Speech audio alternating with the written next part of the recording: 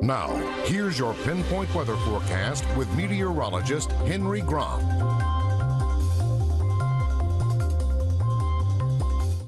The question on everybody's mind is, when is that sunshine coming back? Because it has been a gloomy and also messy week across the Middle Ohio Valley, especially yesterday over the last 18 hours, showing right here all of that rain and thunderstorms moving across West Virginia, with that area of low pressure still lingering around with us today.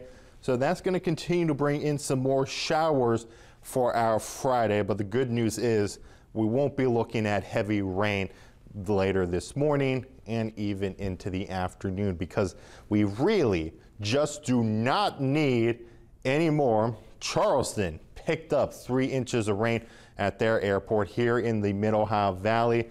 The MOV airport got up to around 1.5 inches of rain.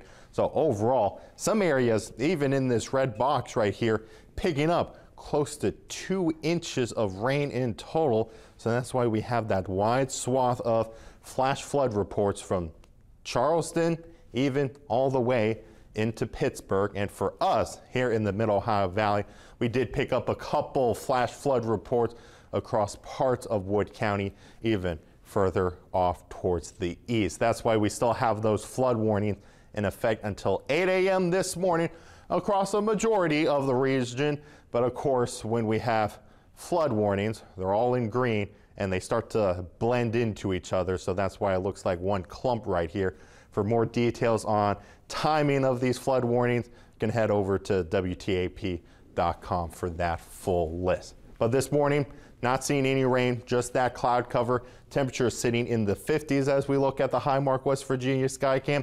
You'll also notice it is going to be a breezy day with those westerly winds coming in, bringing in that cold air back, and we'll see even winds up to around 15 to 20 miles per hour, and at times up to around 35. So bring that windbreaker with you today, even the jacket, as we'll see some showers continuing throughout our morning and into the afternoon. Some isolated downpours possible, but nothing to add on to that flooding risk.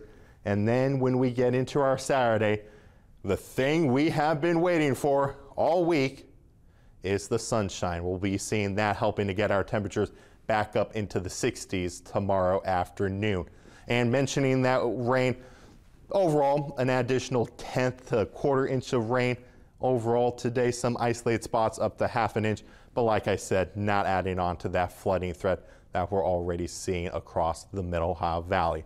Sunday, we'll keep an eye on that chance for some scattered thunderstorm. Severe weather risk coming back once again, but going to be very low. It will still be something to watch for Sunday afternoon. Then